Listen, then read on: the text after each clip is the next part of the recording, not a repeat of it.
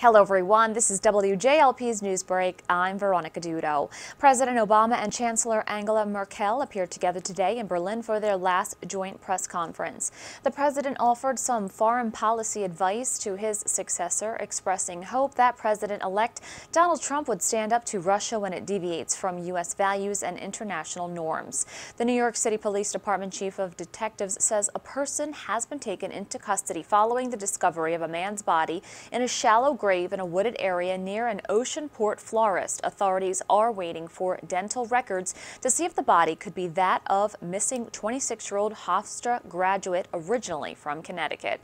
Federal Reserve Chairwoman Janet Yellen said today that a rate increase could come relatively soon. Her remarks were followed by some of the best government data in decades. For more on these stories, visit APP.com.